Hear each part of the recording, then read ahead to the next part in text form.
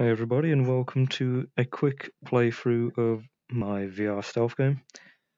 So as you'll see, the exit's there where we'll go at the end of the game, and there's where we have to get the gold once we're in the vault. And there's a camera there next to the office of the security guard, so we'll want to get into there eventually.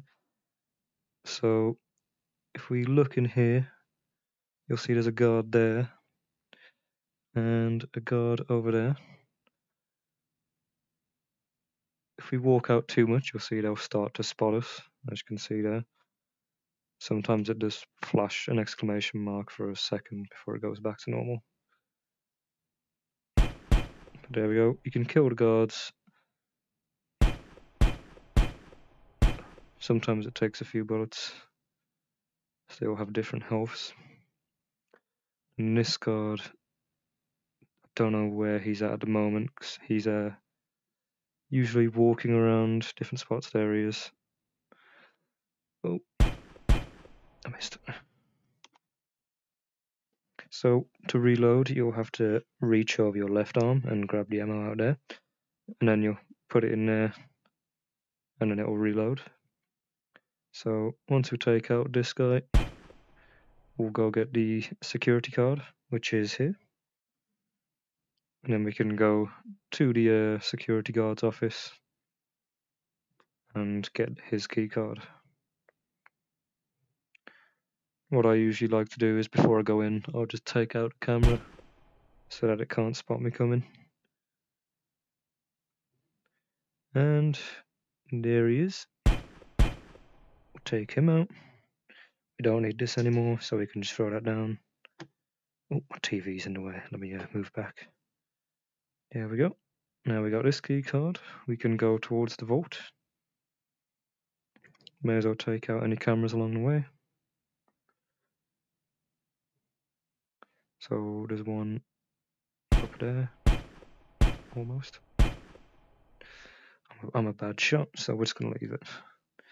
So now that the security guard's dead as well, the cameras can't really spot us. So we can stand in their line of sight and we won't be seen. So if we open the vault, throw away the card, switch to the hand, we can take 2 bits of gold, start running back to the entrance. Now it's up to you how much gold you want to take. Oop, dropped it. But yeah, it's up to you how much gold you want to take. But more gold means a higher score at the end, so I usually like to take a bit. It's trapped under his leg, I'll get it in a sec. As you'll see, when we throw the gold in, get around about $12,000.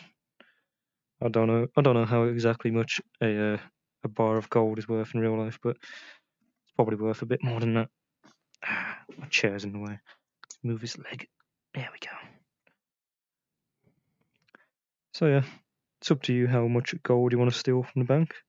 But then once you're done, head towards the exit, and you'll be shown, congratulations, you managed to steal however much worth of dollars of gold you managed to steal. And then you're given the option to try again or quit.